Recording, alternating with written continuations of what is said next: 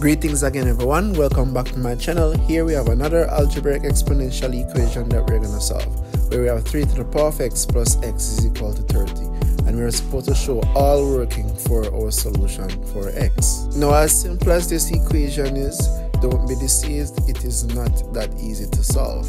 However, just by putting in random numbers, we can already know the solution for x. Now, you might want to save this video so you can smash that like button and subscribe to my channel. You may also check out my Math Olympiad playlist to see how to solve other algebraic exponential equations. Now, our solution for this equation will come in the form of using the Lambert W function, which is also known as the product log function. Now, you might be wondering, what is the Lambert W function? Now, this is a unique function that helps us to solve equation where the variable is in the exponent and also in the base. And this function operates where we have a times e to the power of a, where if we apply a w function to this, the result outputs a. So our first step from here is to write our equation in the form of a times e to the power of a. So we will write our equation as that, and then we can apply our w function or our product log function. So we start by rewriting our equation as 3 to the power of x is equal to 30 minus x. So we just bring the x on the right hand side of the equation. Then from here we remove 3 to the power of x to the right hand side of the equation by dividing both sides by 3 to the power of x. And with that 3 to the power of x into 3 to the power of x gives us 1. So we will have, from here we'll have 1 is equal to 30 minus x over 3 to the power of x.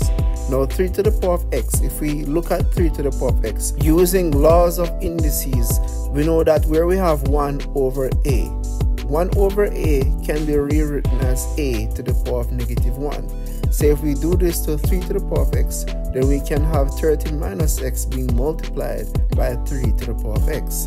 So from here we rewrite this as follows. So that 1 is equal to 30 minus x, we have it in bracket. Then we're just going to put that multiplication there, and then we'll have 3 to the power of negative x. Here we see we have negative x, but we also have 30, but here we only have negative x. We need to have 30 here in order to write this in the form of a times e to the power of a. And again, referring to laws of indices, we know that a to the power of m plus n, because we want to have plus 30. So that is the same as saying a to the power of m times a to the power of n. And that is how we can get the plus 30 there. So what this is saying is that we're going to have this. So that 3 to the power of 30 times 1, so we're multiplying both sides by 3 to the power of 30, is equal to negative x plus 30 times 3 to the power of negative x. And then from here now we say times again 3 to the power of 30. So we are actually multiplying both sides by 3 to the power of 30. And using our law of indices that we explained earlier, this means that we're going to have negative x plus 30. So we could rewrite that as 3 to the power of negative x plus 30. So we're just going to do that right here. So we're not 3 to the power of 30 times 1 is just going to give us 3 to the power of 30, which is equal to negative x plus 30. We have it in brackets, and then from here we have this times 3 to the power of negative x. And then we apply our law of indices where we have the same base, so we just can simplify this as 3 to the power of x plus 30.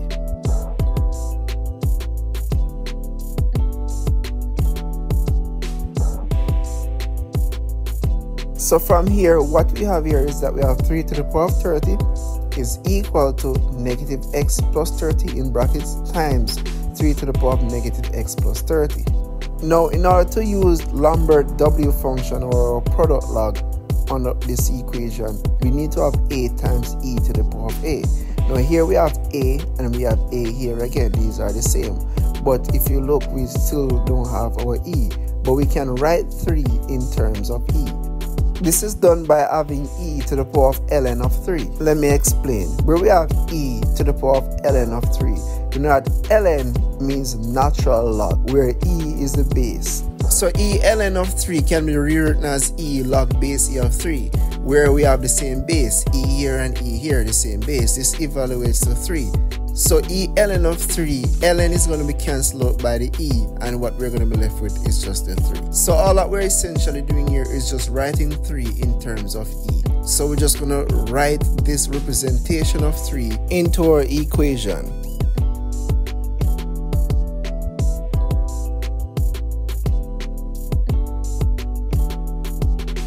So from here we have 3 to the power of 30 is equal to, in bracket, negative x plus 30. So we're just going to have this in bracket, and then our 3, we're just writing it in form of e. So we have e to the power of ln of 3 in brackets, because that is representing 3, and then we have this powered by negative x plus 30, because the 3 was being powered by that.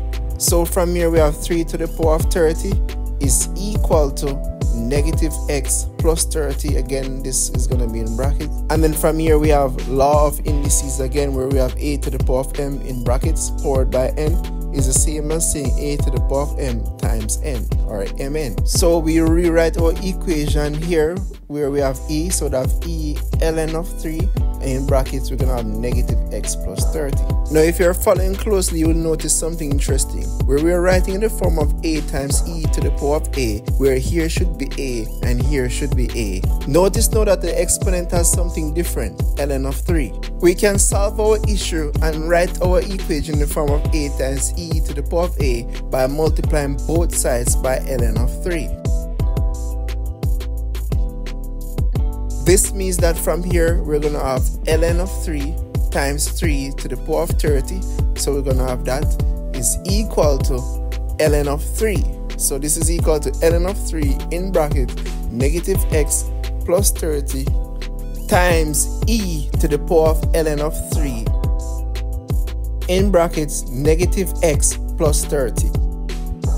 So notice our equation. We are writing the form of a times e to the power of a, where we have ln of 3 in brackets negative x plus 30. Here again we see ln of 3 negative x plus 30. So here is a and here is a, and we have our e in the middle. Now in applying Lambert's w function, we need to have this expression, and then we bracket this expression and add a w function. This outputs to a. So w of a times e to the power of a gives us a. So what we do is that we w this expression in our equation, and what we do on the right we also do it on the left. So we w the left hand side and we w the right hand side. So what we have from here is that we have this w function. So we have w in brackets ln of 3 times 3 to the power of 30.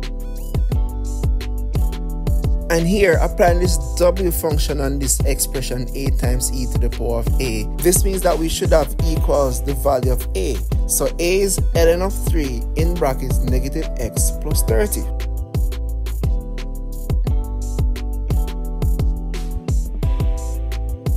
Now from here, we're just going to simplify our expression that we have here. So we'd have w in bracket ln of 3 times, and simplifying 3 to the power of 30 using our law of indices that we looked at earlier. So we'd have 3 to the power of 27 times 3 to the power of 3.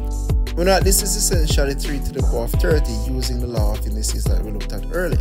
Where we have the same base, 3 and 3, we just add the powers. 27 plus 3 gives us 30. And as we know, this is equal to ln of 3 in brackets negative x plus 30.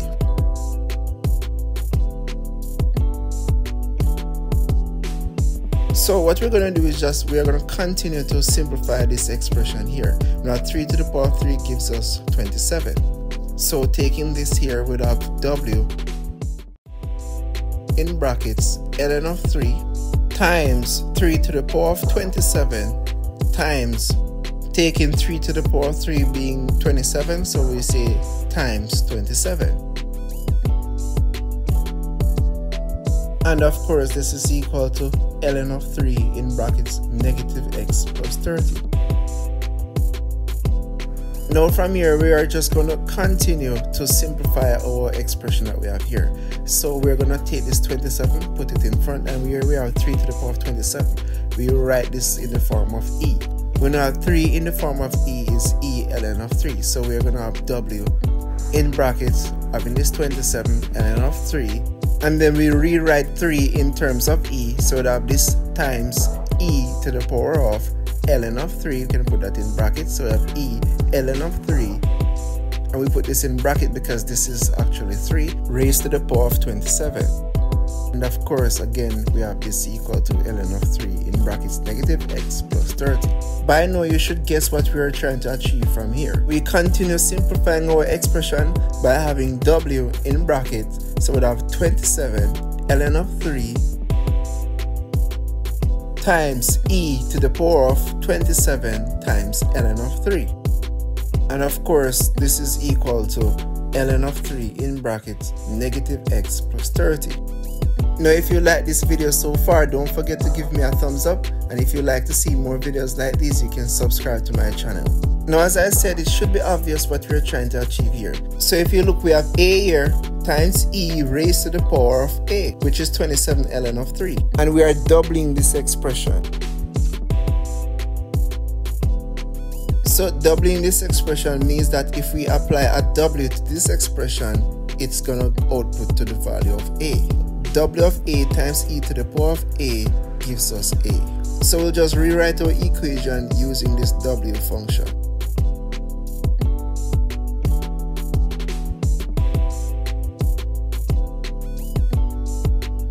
So we said that we have w in brackets 27 times ln of 3 times e to the power of 27 ln of 3 is equal to ln of 3 in brackets negative x plus 30.